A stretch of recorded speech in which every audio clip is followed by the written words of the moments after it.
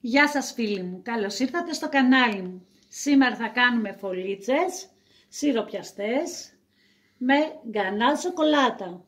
Τα υλικά που θα χρειαστούμε για το σιρόπι μας είναι νερό, ζάχαρη, μέλι, μία κουταλιά της σούπας είναι, το ξύσμα από ένα λεμόνι, ένα στικ κανέλα. Για την γκανάζ μας έχουμε κρέμα γάλακτος, βουτυρο και κουβερτούρα μαύρη εννοείται. Εδώ έχουμε τα φύλλα μας και το βούτυρο. Αυτά είναι τα υλικά μας. Η πρώτη δουλειά είναι να ξεκινήσουμε με το σιρόπι. Θέλουμε το σιρόπι μας να είναι κρύο και μόλις ψηθούν οι φωλίτσες για να το σιροπιάσουμε. Κρύο σιρόπι, ζεστές όπως θα βγάλουμε τις φωλίτσες μας από το φούρνο. Θα τα σιροπιάσουμε όπως σας είπα. Βάζω στην κατσαρόλα μου τη ζάχαρη, το νερό, το στικ κανέλα, το ξύσμα από ένα λεμόνι και στο τέλος, πριν να το κλείσουμε, θα προσθέσουμε το μέλι.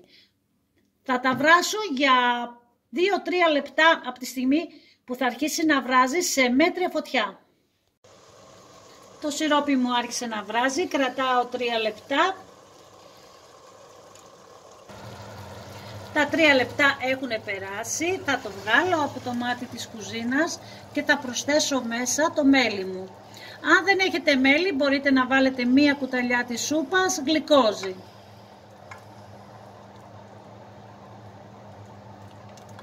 Ανακατεύω και ρίχνω μισό από το χυμό του λεμονιού, μισό λεμόνι. Ανακατεύω και το σιρόπι μου είναι έτοιμο. Το αφήνω να κρυώσει.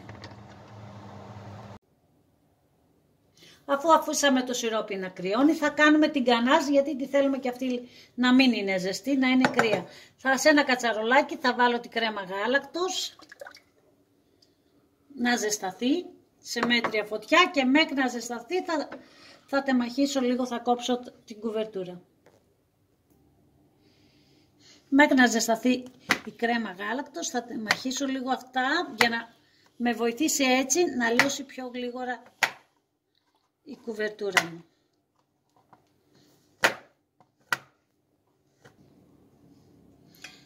Έχει ζεσταθεί η κρέμα γάλακτος, θα το ρίξω στο μπολ με την κουβερτούρα. Ανακατεύω πολύ καλά μέχρι να λιώσει η κουβερτούρα μας. Η κουβερτούρα μου έχει λιώσει, θα βάλουμε μέσα το βούτυρο και θα ανακατέψω καλά μέχρι να μην βλέπω το βούτυρο μέσα. Η γκανάζ μου είναι έτοιμη. Το αφήνω στην άκρη να κρυώσει και αυτό.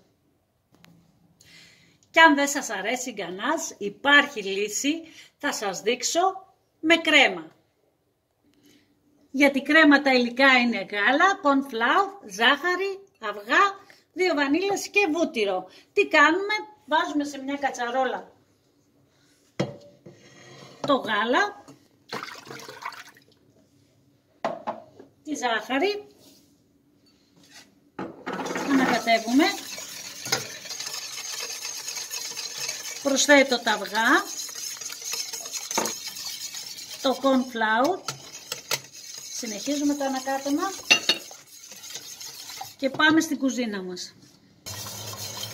Ανακατεύουμε μέχρι να πήξει. Σε λίγο όπως βλέπετε θα είναι έτοιμο, προσθέτω εδώ τις βανίλιες μου.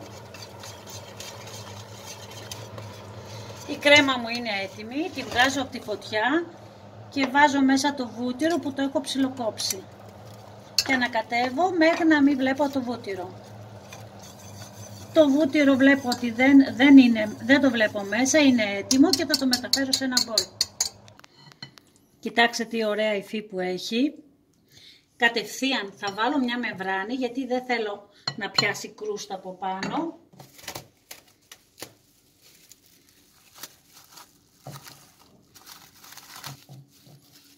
Θα την αφήσω να κρυώσει και αυτή και πάμε να κάνουμε τις φωλίτσες μου.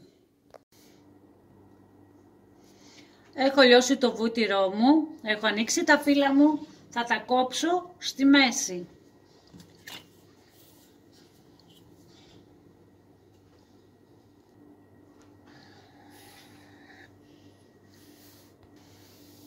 Τα τοποθετώ πάνω στα άλλα. Παίρνω το ένα, βουτυρώνω μέχρι τη μέση, το διπλώνω.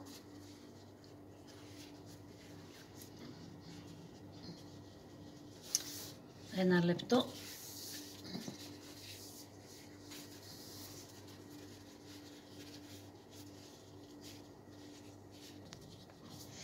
Βουτυρώνω και από πάνω. Το γυρνάω από αυτή την πλευρά. Εγώ έχω αυτό εδώ, μπορείτε να βάλετε μια βελόνα πλεξίματος, ό,τι σας βολεύει εσάς. Και αρχινάω και το ρολάρω. Δεν το σφίγγουμε. Εδώ αυτό το αφήνουμε. Σουφρώνουμε.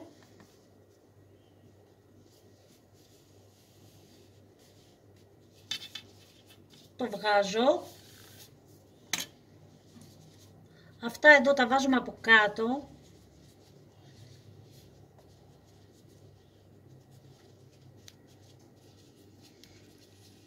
Και είναι έτοιμη η φωλίτσα μου. Βουτυρώνω λίγο και από πάνω. Και θα την τοποθετήσω σε βουτυρωμένο ταψί. Το πρώτο μου είναι έτοιμο. Θα σας δείξω ακόμα ένα. Βουτυρώνουμε μέχρι τη μέση.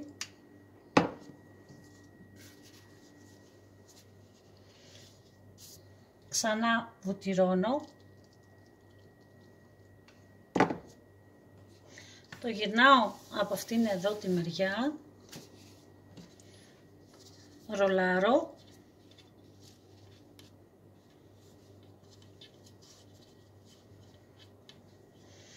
Αφήνουμε στην ακρούλα και τώρα το σουφρώνω.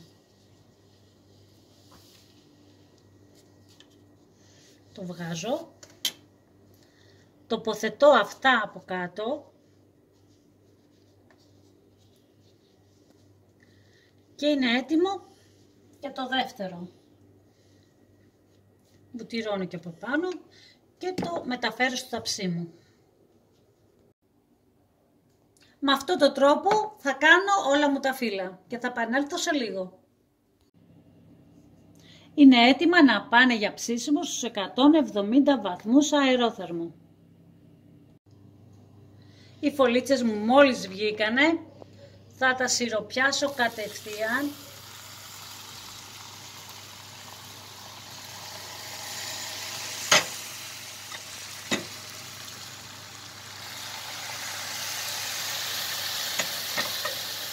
Ακούτε τον ήχο που κάνουνε.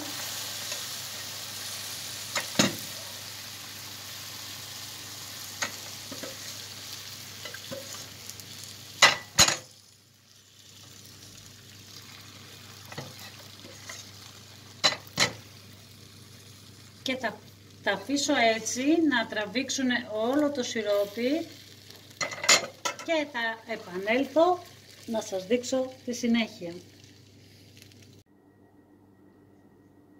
Είμαι έτοιμη να γεμίσω τις φωλίτσες μου αφού έχουν κρυώσει καλά. Έχω εδώ τη κρέμα μου. Θα βγάλω τη μεμβράνη και με το σύρμα θα την αφρατέψουμε.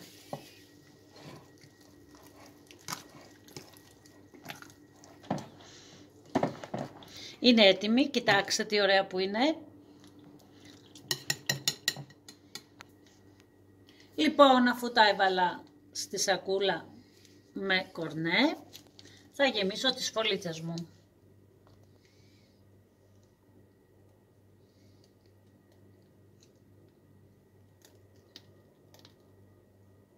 Μπορείτε να βάλετε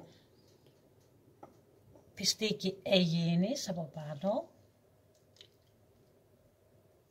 Θα σας δείξω και άλλα δύο με την γκανάζ.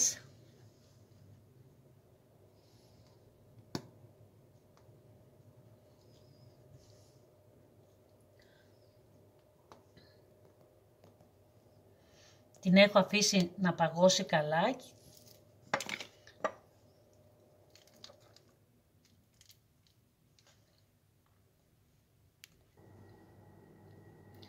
Έτοιμες οι φωλίτσες μου.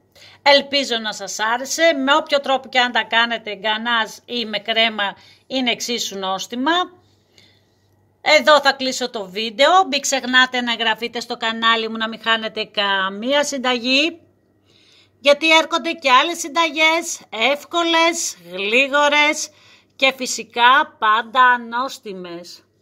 Ως το επόμενο βίντεο σας αφήνω να είσαστε καλά.